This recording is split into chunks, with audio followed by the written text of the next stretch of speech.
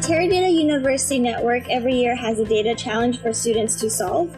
And this year, the not-for-profit partner was the Multiple Sclerosis Society. So what they do is they provide a bunch of raw data sets for students to work with creatively and to come up with business solutions. And this year, there were two priorities. The first was corporate acquisition, so how can they raise more money by growing their network? And the second is through marketing. And for me, I have a slight different definition of this opportunity. Actually, I would say that this is an opportunity where we had to combine our technical knowledge and professional experiences to serve a human cause. The preparation part was quite challenging. We were spread across the world at this stage. We were not all in Paris anymore. And in part of our presentation preparation, we had sessions that had to be taught in the US. So we had some coaching in the US. Joanne was in Australia and I was in Europe. So we had quite a large time zone difference and it was difficult to navigate all of this. But I think it was challenging and I think we did a good job. Yeah.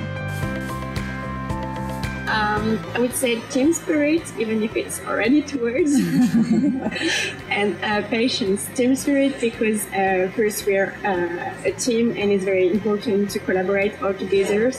And knowing that we have different backgrounds, it was very important to know who was going to do what and who was going to bring what to the project.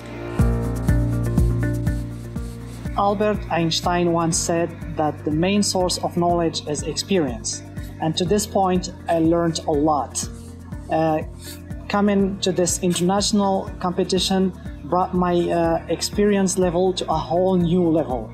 I had to go through multiple stages in the whole preparation of this competition.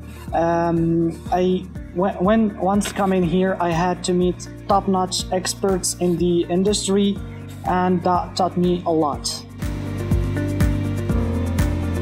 When we talked about our project with people who were walking by our poster, people also shared their personal stories and said, I have an uncle who has MS and this project means a lot to me that students are working on this. So I think just the theme of personal stories popping up in the whole project was very meaningful. I would say what made this project very unique is the fact that it had a non-profit cause.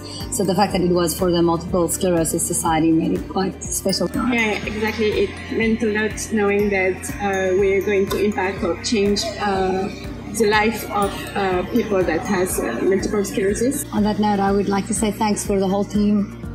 We really worked well as a team, and also for ECP Europe support, Teradata support for inviting us to this major opportunity, and we are very proud to take the People's Choice Award home to Paris. Thank you very much. Yeah.